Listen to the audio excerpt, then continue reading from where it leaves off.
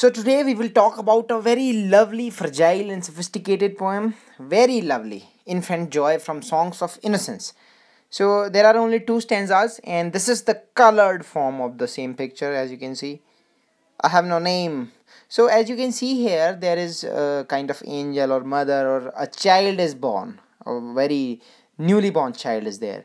So you can say this. So this is very lovely, full of flowers and all. So straightly come to the poem. I have no name. I am but 2 days old. What shall I call thee? I happy am. Joy is my name. Sweet joy befall thee. Pretty joy, sweet joy, but 2 days old. Sweet joy, I call thee. Thou the smile, I sing the while. Sweet joy befall thee. Sweet joy befall thee.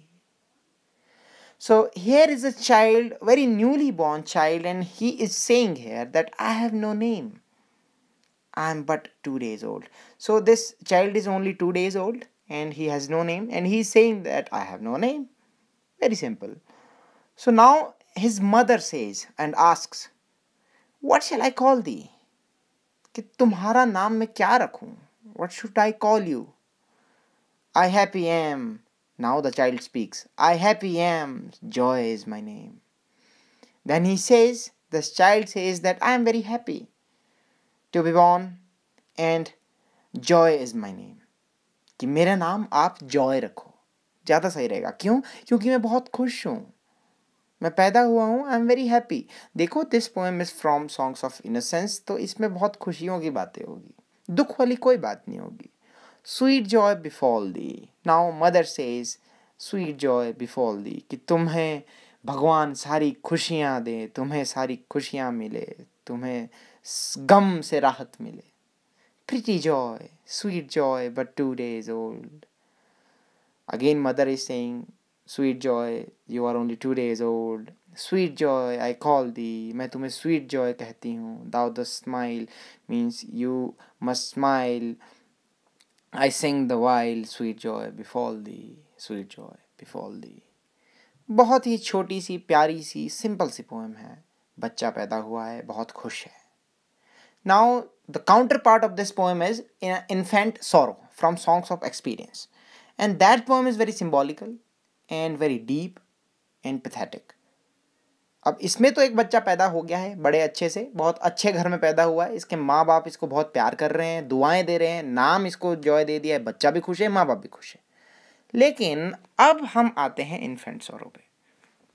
देखो, माँ बाप जो है सभी के same नहीं होते और ना ही सभी को अच्छी अपब्रिंगिंग मिल पाती है. Not every child is lucky to be born in a very good house, in a very good parents home. And कई सौतेली माएँ भी होती है. लेकिन अब इसमें क्या है, सौतेली है नहीं है, वो तो भगवान जाने और विलियम ब्लेक जाने. लेकिन हम इस पे बात कर लेते हैं. इन्फेंट सोरो बाय विलियम ब्लेक.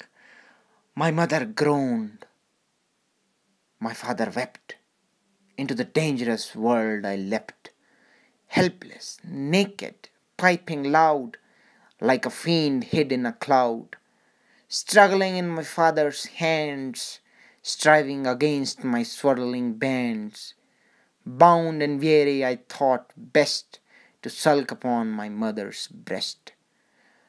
अब यहाँ पे जो बच्चा है, again here is a child which is born, but the scenario is totally different. How? At this time, the mother is groaning. Mother is weeping. Groan is a sign of sighing. S-I-G-H. Sigh. आह की आवाज़, जब हम दुख से कुछ हम तड़फते हैं, हमारी भाषा में बोलते हैं इसको कणते हैं. My mother groaned. ये जब बच्चा पैदा हुआ, when this child is born, his mother is weeping. My father wept. Father is also weeping. Because this is an unwanted child and they are not at all happy. Parents are not at all happy by this child because this is an unwanted child. हो सकता है out of wedlock हुआ हो ये, without marriage, या फिर ये इसीलिए दुखी है because they are poor, इसीलिए भी दुखी हो सकते हैं. Into the dangerous world I leapt. So here the dangerous world is the world William Blake wants to portray. that this child is born. Now maybe this child will be taken as a laborer. Maybe he will become a chimney sweeper, or he will be discriminated in this society.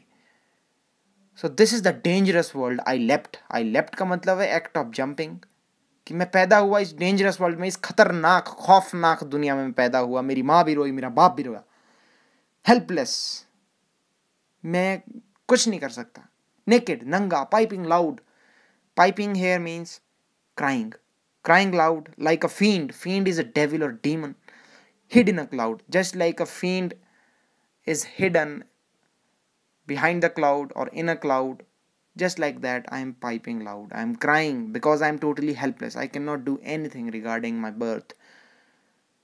Struggling in my father's hands. पापा ने उठाया है गोदी में, हाथ में. बच्चा struggle कर रहा है बाहर निकलने की. Striving. Striving again, struggling. Striving against my swaddling bands. Swaddling means the clothes in which the child is wrapped, or the act of wrapping. Bands again, it's a strip of clothes. जैसे बच्चे को हम बिल्कुल लपेट देते हैं ना कंबल में, ब्लैंकेट में, उसी तरीके से इसको भी लपेटा हुआ है. माँ बाप खुश नहीं है, बच्चा स्ट्रगल कर रहा है बाहर आने का, बाहर आने के लिए स्ट्रगल कर रहा है कि मुझे थोड़ा सा फ्री छोड़ो. Bound and weary, I thought best to sulk upon my mother's breast. Bound, बंधा हुआ, and weary, tiresome, exhausted, I thought best to sulk upon. So earlier I was thinking that there must be suck here, the word suck. But sulk. Sulk is also when you are upset, और जब आप रूठ चुके हो किसी से, या फिर sulk also means very slow. But here the meaning of sulk is pout. जो गर्ल्स पाउट बनाती है ना फोटो सेल्फी लेते वक्त, वो वाला पाउट है ये. तो पाउट का मतलब है कि उसने सोचा, थका हुआ है, बंधा हुआ है बच्चा. देन ही थॉट कि अच्छा है, इस भरी दुनिया में, दुख भरी दुनिया में, माँ बाप भी खुश नहीं, आने वाले समय में पता नहीं क्या क्या परेशानियों का सामना करना पड़ेगा. इससे अच्छा है कि चलो जो होगा देखा जाएगा, फिलहाल मैं अपनी मम्मी का दूध पीता हूँ. तो सल्क का मतलब है पाउट बना के दूध पी रहा है बच्चा. तो at the end the child thinks and decides to sulk upon his mother's breast. क्योंकि दुख है, वो तो झेलने ही पड़ेंगे आने वाले समय में, उसको तो कोई रोक नहीं सकता है. तो ये है एक्सपीरियंस. सॉन्ग्स ऑफ एक्सपीरियंस में हमेशा ही बहुत ट्रेजिक चीज़ें दिखाई गई, बहुत ही क्रूड चीज़ें दिखाई है विलियम ब्लेक ने. तो ये दोनों पोएम्स मैंने इकट्ठे डिस्कस की ताकि अच्छे से समझ आ जाए आप लोगों को. So thank you so much. Bye. अगर अच्छा लगा तो यू कैन सब्सक्राइब, और you can just enjoy. Literature is fun. You just enjoy it. Keep loving it. Bye.